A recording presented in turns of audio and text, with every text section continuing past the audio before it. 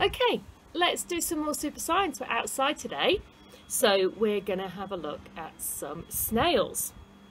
So these guys are already off and moving, okay, but I want you to go and have a really good look in your garden to see what you can observe about snails in your garden.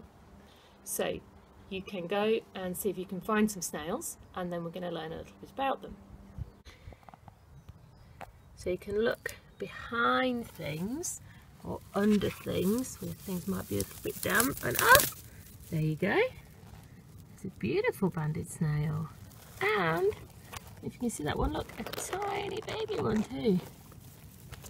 And further down there, it's a common garden snail.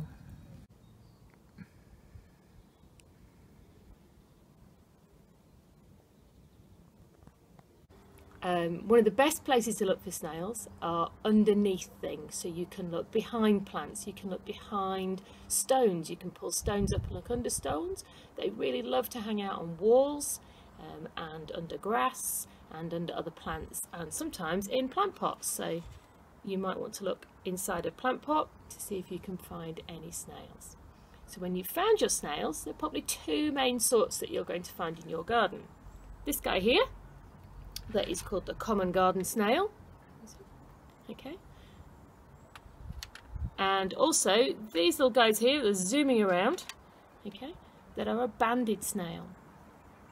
So I'm interested in the banded ones because, as you can see, I've got lots of different colours of banded snail, and they're all banded snails, but they come in lots of different colours, and that means we can do some really interesting observations of what kind of snails we can see in our garden.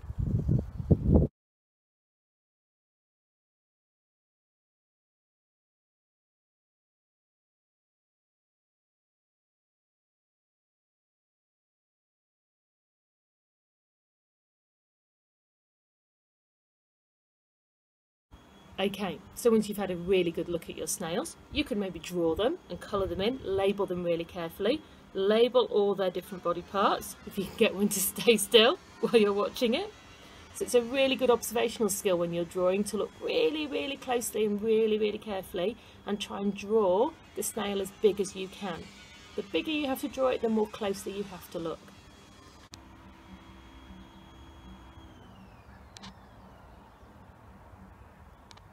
You can find out what sorts of snails, what different colours of bandings are in what different places in your garden. Maybe you can find a link.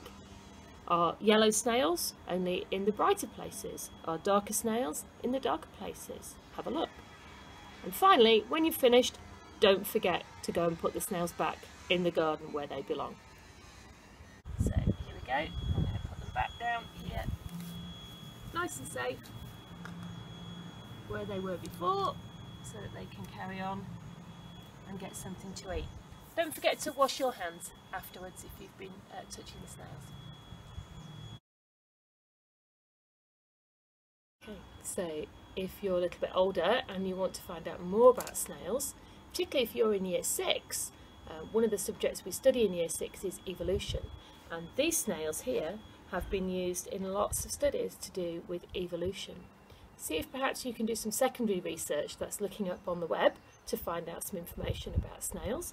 Can you find out what the Latin name for them is? Scientists use Latin names to make sure they all call their animals the same thing. And you might have heard about that in classification.